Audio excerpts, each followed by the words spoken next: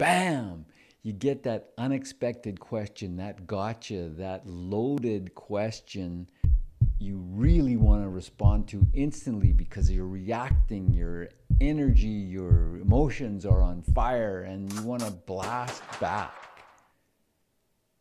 That rarely works out well. The better choice is to pause, take a breath, note what's going on, even label it.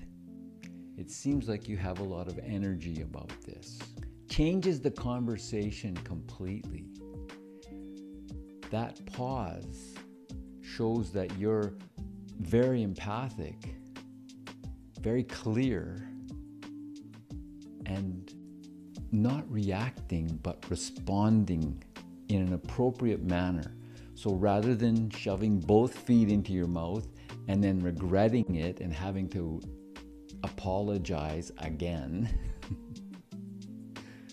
take the pause.